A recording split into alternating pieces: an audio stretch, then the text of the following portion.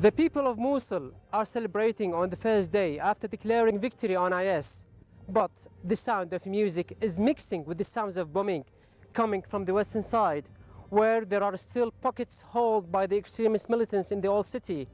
The Iraqi air aviation and the coalition forces are launching airstrikes targeting these locations. It is not known when would it be cleared. There is an overwhelming sense of relief among the people here. They are hoping that the next stage for their city would be concentrated on reconstruction and rehabilitating the infrastructure, which would allow hundreds of thousands of people who have fled the city to come back home.